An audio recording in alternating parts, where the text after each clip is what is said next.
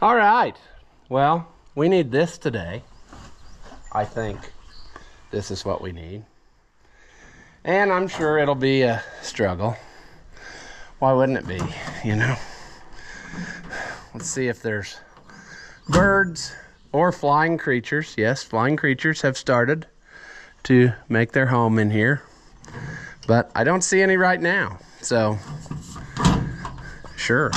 Well, we're gonna hopefully get this going and then use it for something. So let's find out. Will you run? I don't know.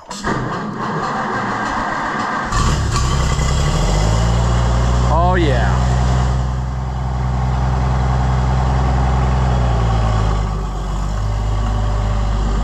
Very dirty.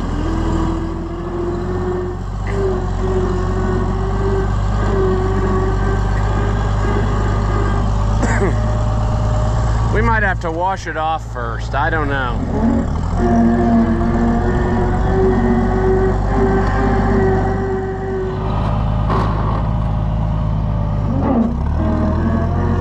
All right, we gave it a horse bath, and I think it'll look fine. So let's get over here, and we'll get to the project at hand right after this.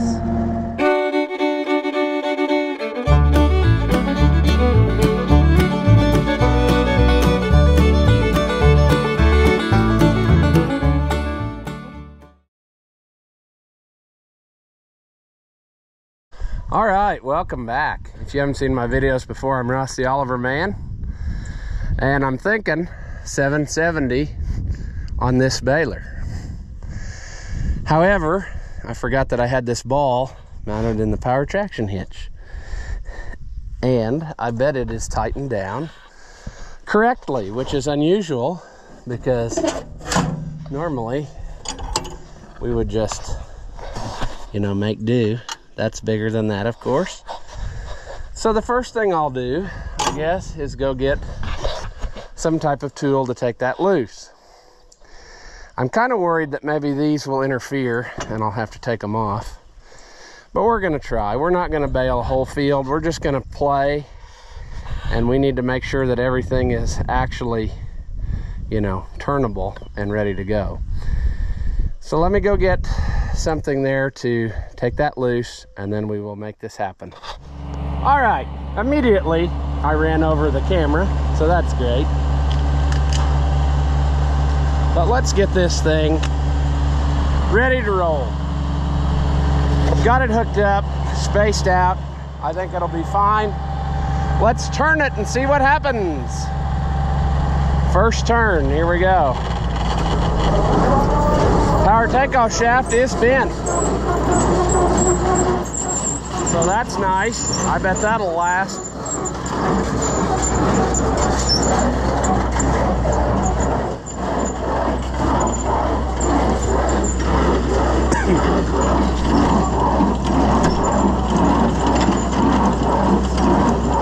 All right. Well, everything turns, it appears. Step number 2 is going to be string.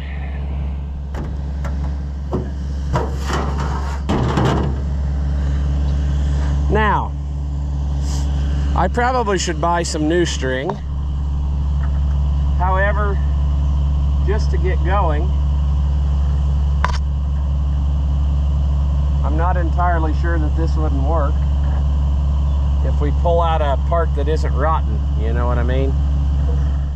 So basically, we're gonna have to go through this deal, which just holds some tension back on it.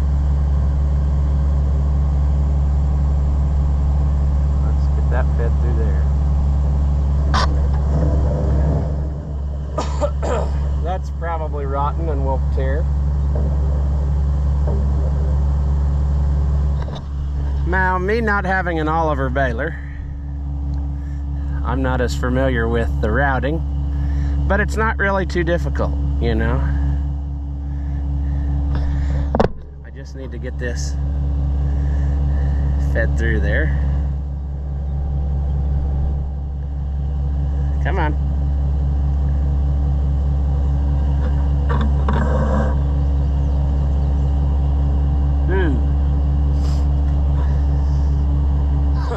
Okay, I'm gonna pause a minute here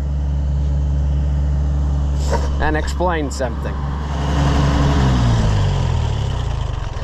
Quiet, buddy, quiet. Let's let the tractor sit a minute. I noticed something that we're probably gonna want to remedy before we ever start.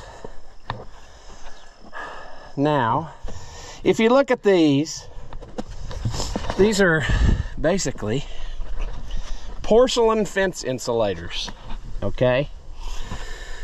However, what can happen over time, can you see that there? The string has 8 grooves in this, and that is going to cause issue, or it can't cause issue, I should say, with the way the string goes through. So what I'm going to try to do here, which is not going to work good for me, I can see that right now. Shoot.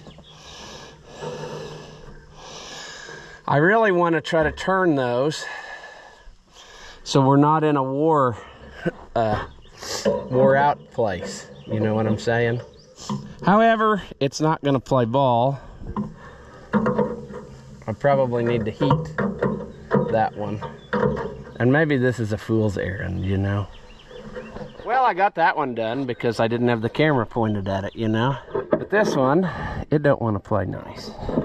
I wonder if the underneath ones are wore as well. The other ones aren't too bad, but yeah, that's pretty bad. Well, this one isn't really that awful bad yet, I guess. In the grand scheme of things, that one was the worst one. Well, I think for today, or for this time, we're just gonna try it.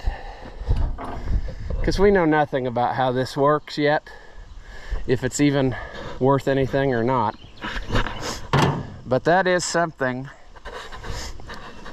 that if you have trouble with your knotters, it can be because of stuff like that. Grooves wore in your twine guides, but whatever.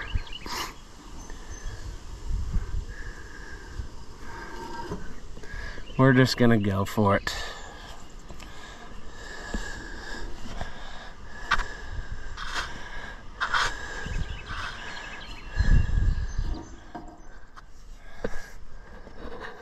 See, you don't want it to pull so hard out of there. So, if we go through here,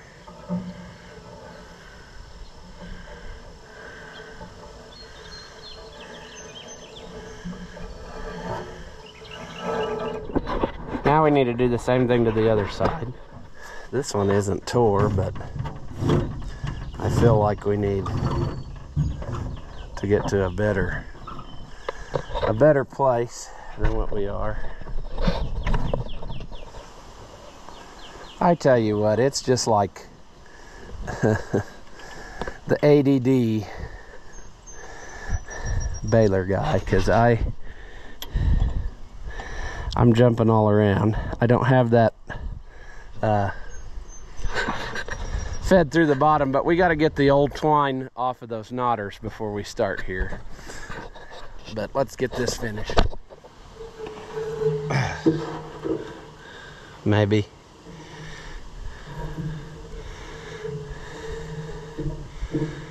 Sure. Let's just, yeah. That's what we want. Then we will tie it off to this bar, or at least that's the way I've always done it.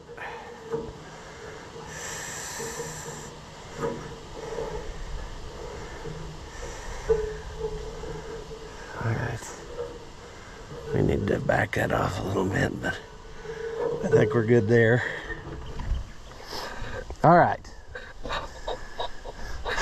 Twine off of the bill hooks. That's the next step. Alright. GoPro too hot.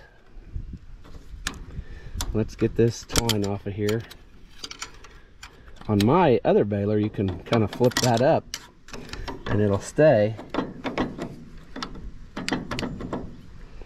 which this one is not doing. There it goes. And then should be able to do this, and it flips closed. We can't really see with it now until we have problems with it, but as long as our twine arm rakes the bill hook, we should be good. Let's get this crappy twine off of there. And do this. Come on. Go back down. Now. There. Well, we should be ready to start it up and trip this and make it, it's going to catch the twine in these twine discs so that it's ready to make a bale. This is going to happen fast, but you'll see the needles come up here and put the twine in. Now it's ready to go. I'll be curious to see how long that lasts.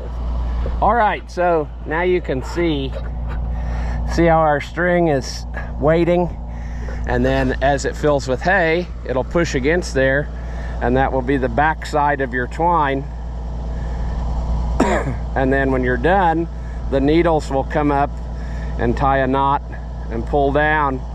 At the same time they tie the knot and that bale is done, then it leaves the string up here for the next bale to go again. And that's how it goes. So, sure. We need to find us a bolt for this chute, as it is missing one. So if we get that, then I think the only thing we're left to do is grease it, and then probably find us some better twine, whether I go buy some more or rob some out of my other baler. I don't know. I probably should just rob some out of the other baler so I use it up, but we'll see. Probably should read the book to learn all the places to grease, but we won't, you know. We'll just struggle and see what happens. Don't see, there's some there. Probably be easier to get to from the other side, maybe?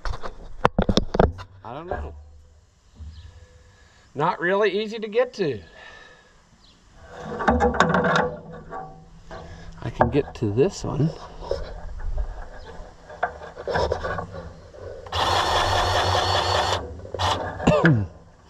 Sure. There should be, is there one in there? No.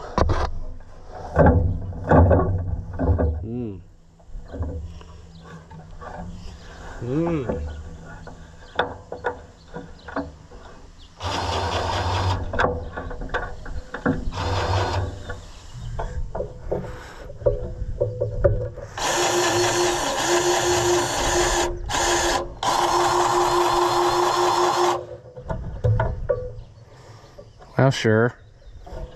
Let's make a mess. You gotta grease them, but you can't over grease them, and then they don't work very good. But I just wonder how often these have been greased, you know.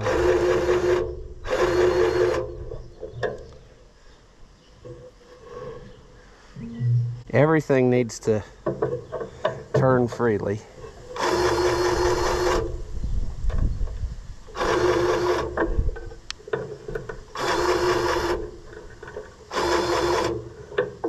I don't think they're taking, which is not good.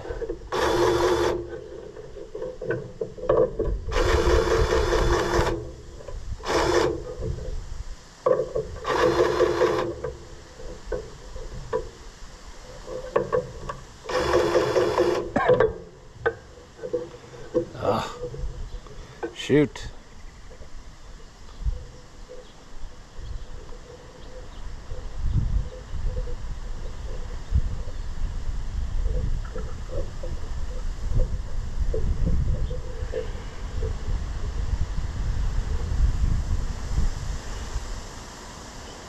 All right. I think we hit the highlights here.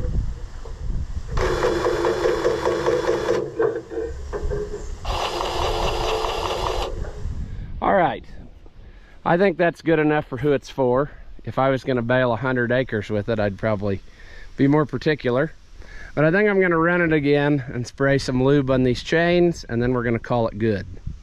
Because, yeah, I mean, I think we're okay.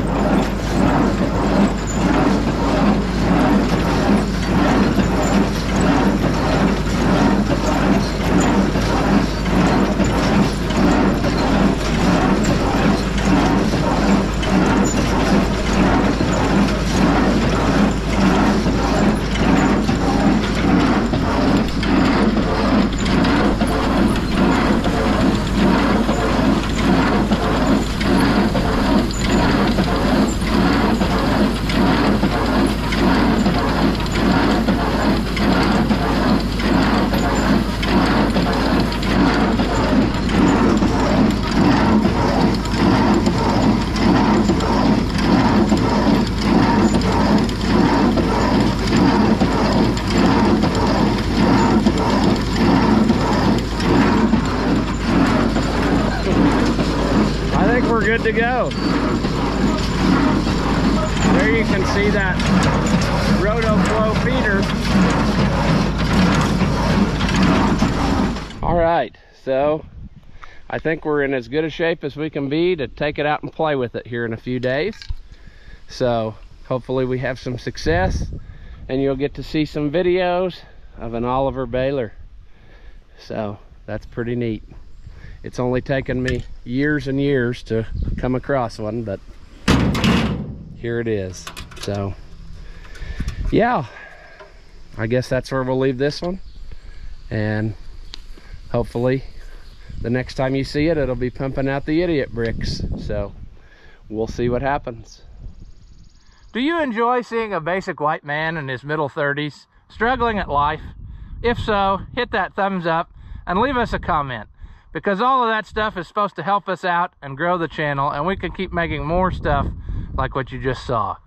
As always, thank you for watching, and I'll see you in the next one.